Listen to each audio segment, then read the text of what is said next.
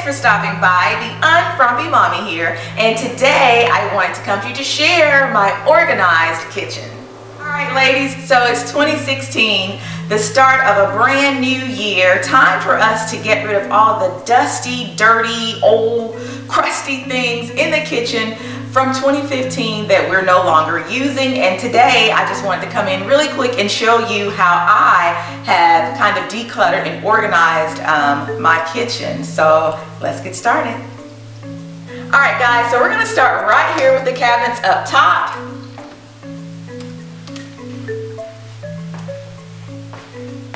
Yeah, we have a napkin fetish. Seriously, we have a theater room upstairs, and we found this neat little container for napkins. I believe we got it from Amazon. The only thing is it did not come with napkins, and the napkins that will fit in there are, you know, they're very specialized. It's a certain size that will fit. So it's basically when you go to a fast food restaurant, the napkin dispenser's on the table. Yeah. So it looks like a restaurant napkin dispenser. It's really cute up in the theater room. Let me know if you guys would like to see a video on that.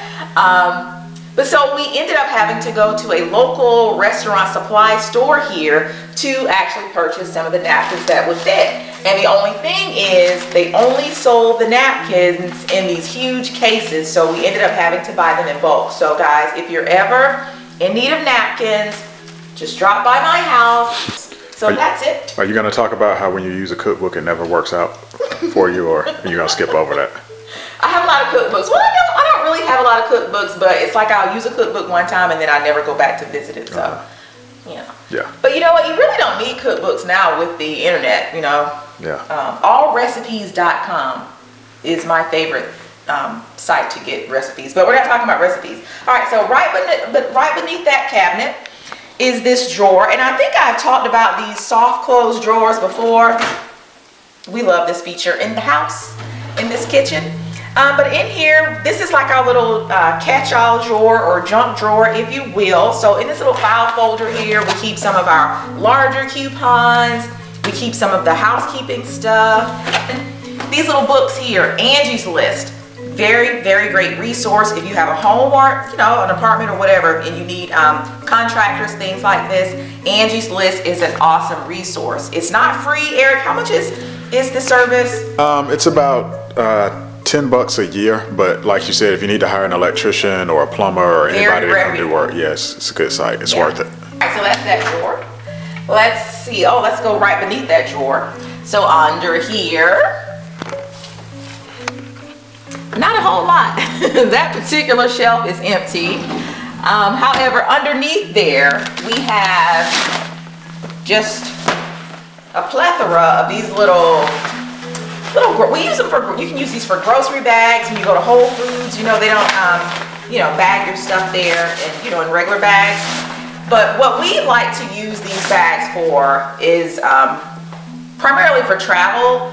These are great when you are taking long flights. We actually took a couple of these with us when we were on our flight to Hawaii. We don't like to be at the mercy of Delta when it comes to food. I like to snack on long trips, so we pack away different snacks and things for us when we travel. These are also great too if you have kids with food allergies. Let's see.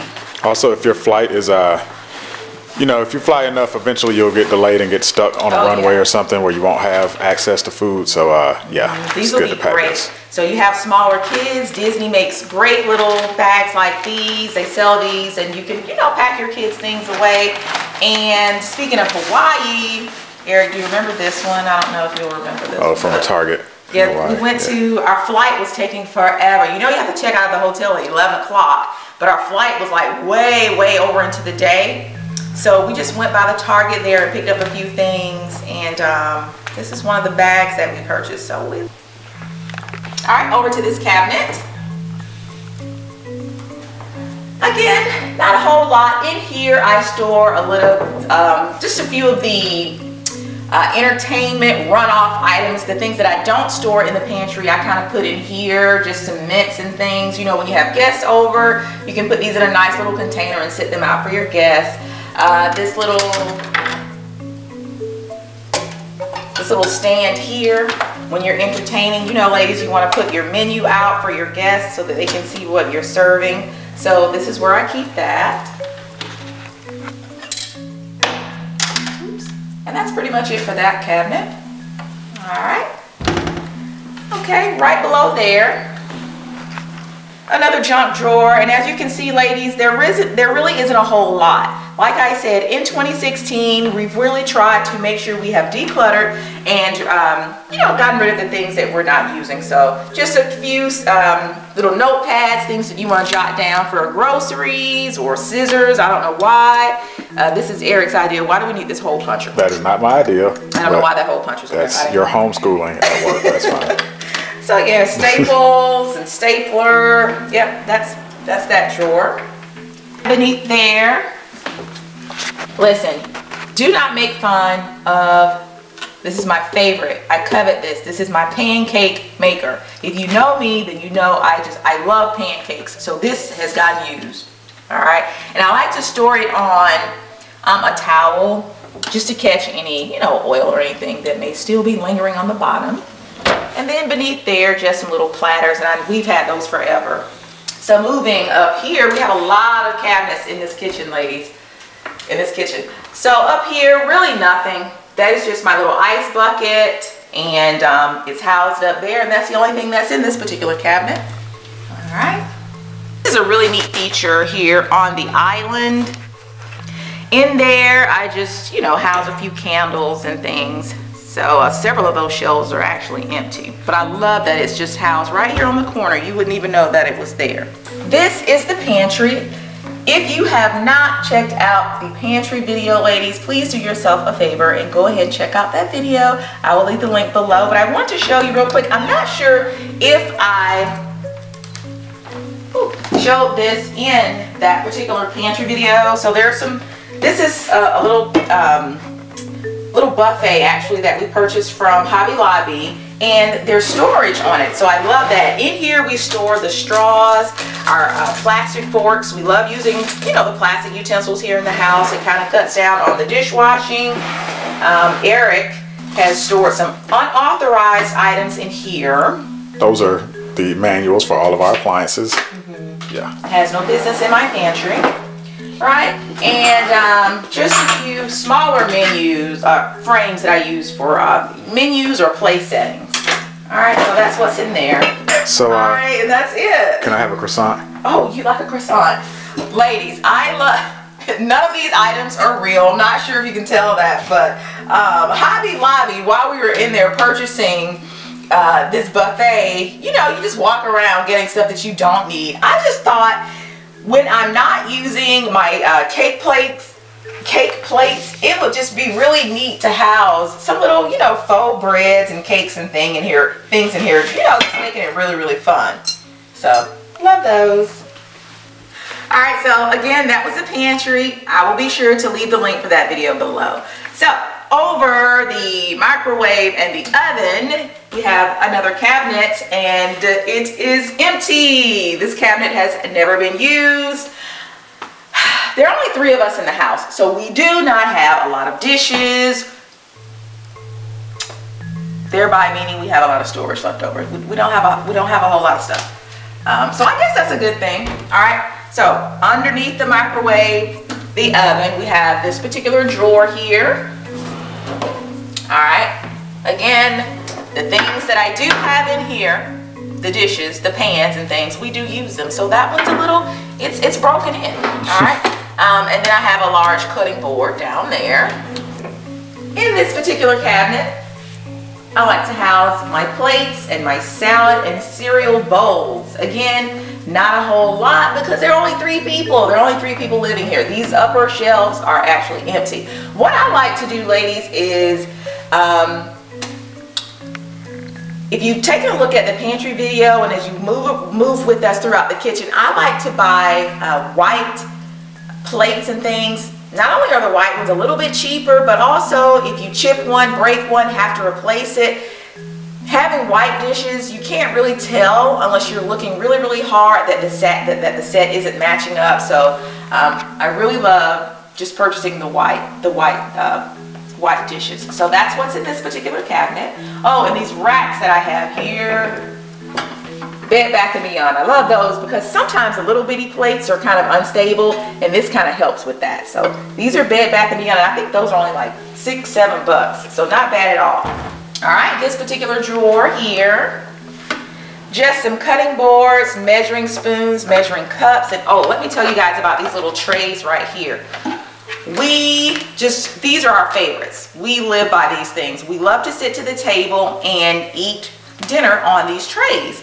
Every day we use these, and I will give you guys a little breakfast or kitchenette tour. The reason why we use these, because we have our kitchenette, did you call it your kitchenette or your breakfast area furniture is really, really light. We have natural woods and really light fabrics. So these really help with the spills.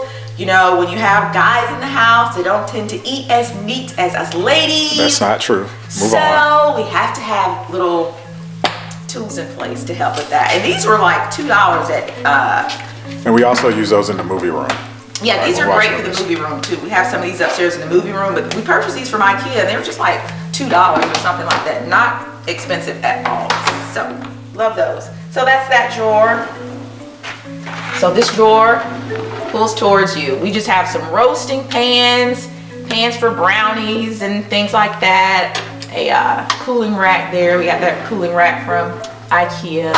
And then underneath, just cake pans, muffin pans, things like that. So not a whole lot, but what we do have is very, very neat and organized. In this particular area of the kitchen, you know, I've gone back and forth, ladies. I don't know if you guys have this problem, but it is really hard to keep this area of the kitchen neat because, you know, pans come in different sizes, the lids come in different sizes, and, you know, everything wants to lay and turn the way that it wants to, but I think I kind of have it organized here now in a way that's a little bit more manageable for me. So I love these little racks right here. Again, I purchased these from Bed Bath & Beyond, and I kind of, you know, have positioned my lids in there, and it really helps to keep them stable. And I've also had enough room to kind of put my muffin pans in there, and the racks that my taller pots are sitting on. I love those. It kind of helps those to be elevated, and then I can scoop some things underneath there. And I purchased those little shelves from Bed Bath & Beyond as well. All right, guys, over here. Now, I know that I just said I like to purchase white plates. However, in the fall, you know, it starts to get a little bit cool, and around that time you start eating more of your little heartier, more festive meals. And I think using the browns and the golds and the yellow plates really helps to kind of, you know, usher in that new season. So this is where I keep those particular plates. And again, not a whole lot. The upper two shelves are empty.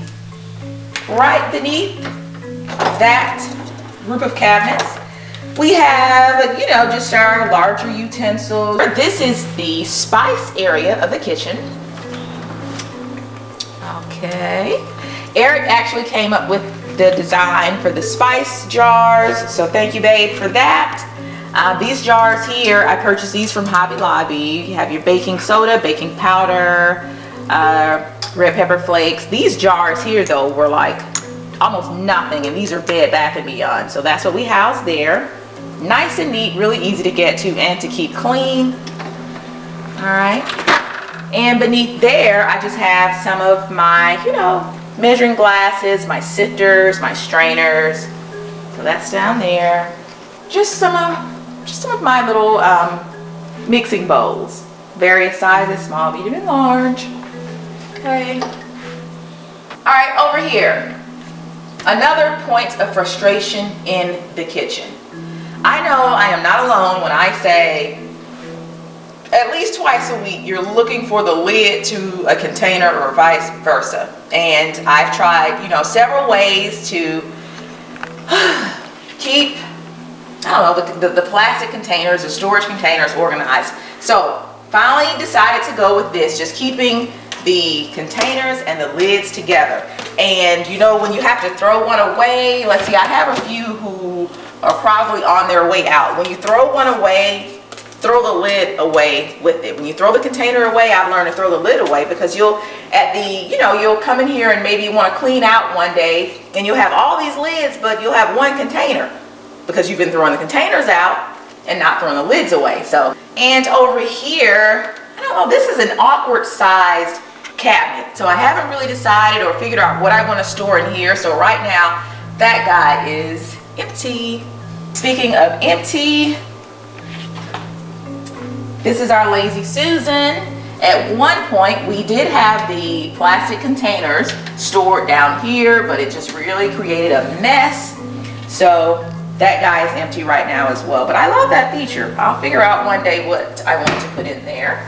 All right, guys, and under the sink, I believe you guys have already seen this particular area, but nothing fancy here. Just 3 containers, and we purchased these containers from the Dollar Tree. We just house all of our little, cleaning things in there. Sponges, vinegar. I've talked about what I use vinegar for in the kitchen before in another video, so I'll leave the link for that video below. So nothing fancy there. Alright guys, and over in this cabinet, the theme continues with not a whole lot of dishes, just some mugs. The bottom and the top shelves are empty. Just some glasses, and we don't typically use glasses on a day-to-day basis. We like to use our little plastic cups that we, get from the grocery store. So that's that. Alright, this particular area I've shown in another video. This is my coffee station. As you can see, I need to replenish a few of my K-cups, but I'll leave the link for this particular video below in the description box. All right, guys, so the last area in the kitchen, the island, it's my boo. There's some drawers underneath here. Here we just have, just your everyday items, your spoons, your knives, your forks, And these particular containers here, these 2, we actually purchased from Bed Bath & Beyond. This one here is Home Goods. So that's what we stored there. All right. Right beneath there. I love this feature. I love it. I love it. These 2 drawers or shelves, they actually pull towards you. And just some of my glass baking dishes. Over here, I don't know how this guy made it into 2016, but it's on its way out. It has to be replaced. My beaters are all bent. I don't know how that happened, but yeah, that's what's there. So right underneath there, I store my waffle maker, and again, I just make sure I store a little towel underneath there to catch any, oil drips. So that's that. All right, moving over here, we're almost finished. Just our straws, trash bags, chip clips, chopsticks, and skewers. So very nice and organized. And under here, I dare not pull this out all the way. This is our trash, and I don't think, there is something in here. It's not bad, but love this feature because you don't have to have a designated space somewhere else in the kitchen for your trash. It's all hidden away right here. So this is a great feature. It looks just like the rest of the cabinets in the kitchen. All right, oh, down here, again, love how these trays pull out. These are just our, our little water bottles. These right here, these 3, one for me, Eric, and Chase, love these. We purchased these to take to the Grand Canyon, guys. They have not only the little spout for your water, but it has a little mister on it too. And these really came in handy during that particular vacation. All right, and then just, your blenders and things like that stored neatly underneath. And guys, I think that is it. You got to do your towels. Oh, that's right. And guys, the last drawer, the towels, the hand towels for the kitchen. You want to have, towels on hand when you're cleaning up real quick spills or, washing a small dish or 2. You'll find that in our house, we only use white towels. So the way that we differentiate between the towels in the kitchen and the towels that we use in our bathroom, we like to just cut a little slit. So after they've washed, we know that if there's a slit, that means that one goes into the kitchen. And as you can see here, babe, you can kind of come in a little bit. They do fray, but it's no big deal. They're very inexpensive. I have some here. These are from Bed Bath & Beyond. They're only $4.99, and you get 6 to a pack. So they get kind of rotated out real frequently. That is it, guys. That is it. Well, that's it. I hope you've enjoyed this video on how I organized my kitchen for 2016. And so until next time, ladies, don't be a frumpy mommy. Bye, ladies.